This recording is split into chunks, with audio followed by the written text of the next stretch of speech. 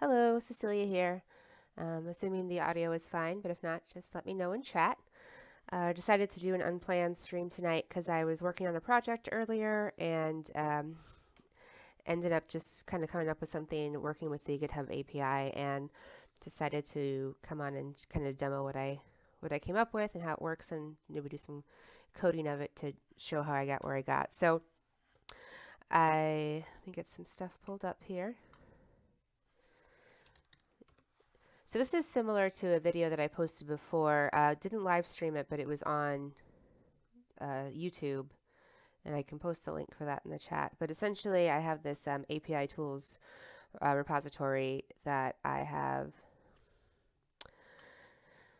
used before to kind of create a GitHub image. Oops, sorry about that. I was just trying to copy the link address here.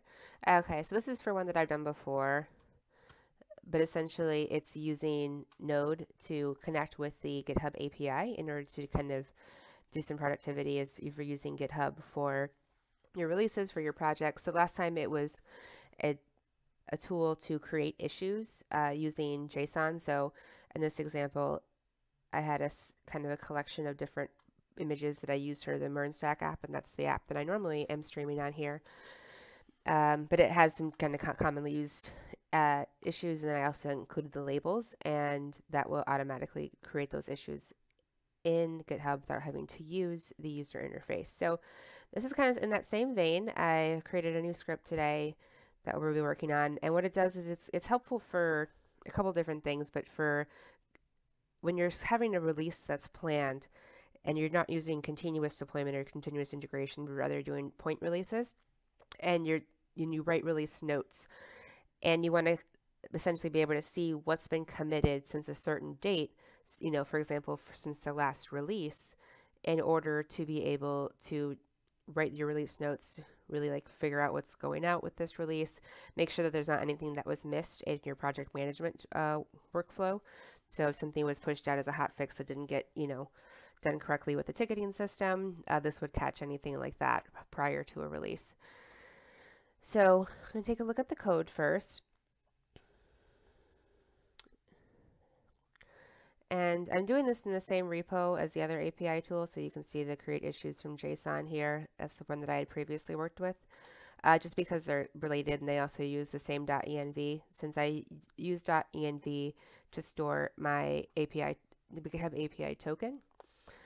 So this is the code that we're taking a look at here today. So again, I'm using node fetch package in order to make a fetch to the GitHub API. Similar to how I did with the create issues from JSON, except this time I'm doing a get request instead of a post. And I'm sending the authorization in my header. And essentially what this is doing is, if we take a look at Postman, for those of you that have used Postman, if not, I definitely recommend it because it gets you comfortable with making API calls.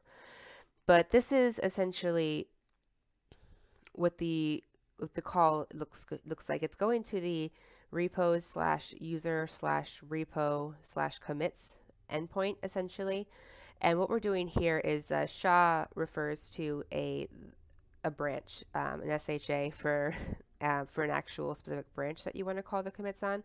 In this case, it's the master branch, but in your workplace, it probably would be something, because I'm using my personal repo, it would be a develop branch. And then what we're deciding here in these parameters is per page.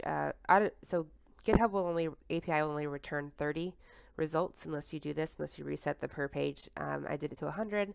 And then since, and here you're putting the date of as how far back you'd like to pull. So for example, if this was, you would put the date of your last release, for example, in order to get everything that's new. So what that looks like if we were to do, to make this call, is essentially it sends back this body in JSON, and it has each commit, it has the branch that it was made to, the node ID, the author, the committer, the message. And you could do it if you wanted to. You could just essentially make the request in Postman, copy this, and edit it how you like. So the purpose of doing that with this tool is that we're going to do something with that data once it comes back to make it more useful, just for specifically for release notes. But obviously this could be applied in very different ways. So again, like I said, we're using node fetch. We're using fs to write a file, and then which is the built-in node file system. And then we're also using .env in order to store the API token. So I'm going to close this out here. So what we're doing in this first section is we're essentially just creating some variables to contain the data that's going to be in our request.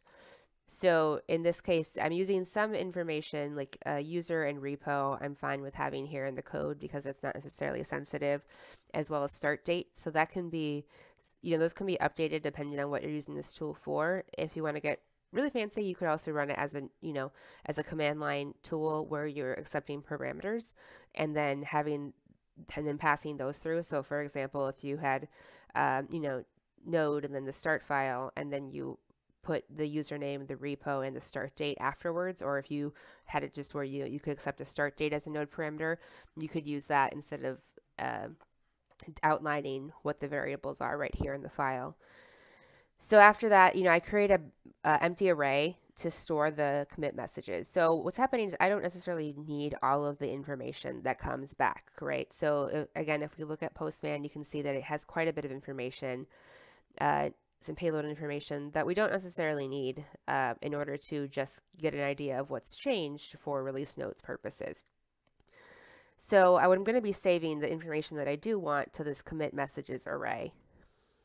So we have our package requirements, we have our variables defined, and now we're going to actually be making the fetch call. So because the fetch call is asynchronous, we're going to be wrapping it all kind of with this .then to handle the promise of the fetch. But we're fetching to the URL, and the URL is, like I said, the endpoint is api.github.com/repos, the username, the repo, commits, and then the parameters that we're passing through are the branch SHA, which I've saved as a in the .env file, and then per page is 100 to increase the limit of the results, and then since, and this is the start date that we've applied right here. And just to show you again in Postman, when you're making the request, you can use the params tab and add these in here, and then it'll automatically feed it into the URL. So that's kind of a nice feature of using a tool like Postman. But if you wanted to use the tool to build out the URL for your project and then copy and paste that in, guess what? That's what I did too. And then I just put the variables in. And then so we're doing a get method, and then you do have to specify the headers because GitHub requires the authorization token for each request. So in this case, we're sending the content type, and actually this is not needed because we're not actually doing a post anymore, but I left it in there because I copied it over from this one. But anyway, so the authorization, so I guess we can go, is going to be, again, the API authorization token that you get from GitHub that you can make in your developer settings. So once that promise returns with the results, we're turning them into JSON. And then with that JSON, what we're going to do is for each commit in this body, again, for each commit that in this array, and so I'm just using a simple for each. We're going to be taking each commit, and we're going to push the message and the date. And so I know it looks kind of funny here, commit.commit.message. But what that is so the JSON response is the entire object. That's what's coming back. That's this whole body of the object that comes back. Now that object is an array. So for each array item within that giant JSON object, each of those represents a commit.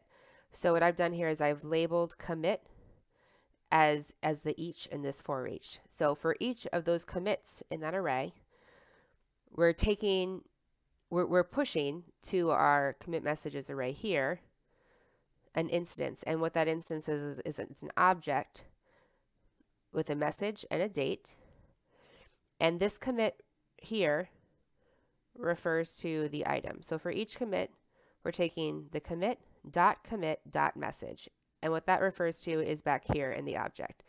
So if you take a look at what we're getting back, for each commit there is a parameter here. So you have the author, then you have the committer, but each of this is underneath a commit object here.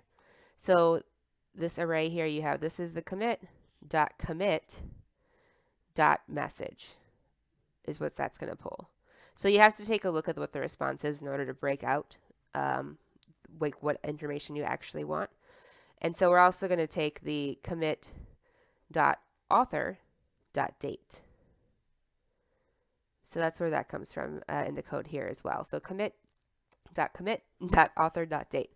And so then we're going to write a file. Essentially, we're going to create just a commits.json file. And that's going to just kind of log to the console. The file's been saved. And then for just to kind of demonstration purposes, we're also going to be logging the commit messages array and then also how many entries there are in that array length.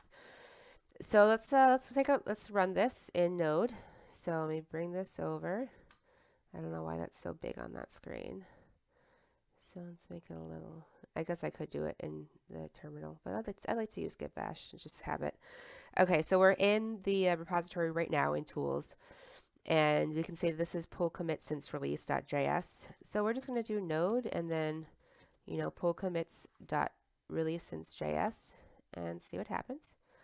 Okay, great. So we got the console log, and this is going to be the new array. And as you can see, it just has the message and the date for each commit. So it didn't return all of this. It just returned the date and the message for each one. And then I also had it, like I said, log the length, so 34. So there's 34 commits since the date of 5/6 for this repo, and the file has been saved. So if we go over to our folder, like I said, it looks like using the fs.writes, it was a /commits is the file that it was writing to.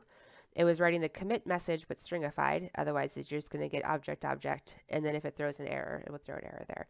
So we can see over here we have a new file, commits.json, and here we have the content. So it's essentially all of our dates and our messages in a JSON file, and then this can be used in any kind of workflow way. So you could forward this on to marketing, or for me, what I would do is essentially take this data and mark the ones that are important and then get them, to, well, in this case, it would be myself, but, whoever's going to be writing the documentation of the release, and also comparing it to the whatever internal project management system that we have.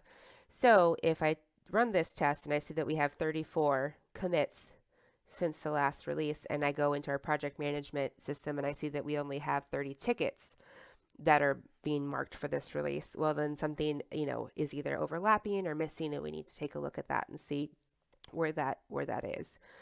So, so that's kind of the demo of how it works. I'm happy to do another example or code it from scratch if anyone has any questions, but I will be saving this video as well and keeping it up in order for people to see. But again, and then the repo is also, it's under the same API tools that I have the last one on there as well. So the pull commit since release is here along with create issues from JSON.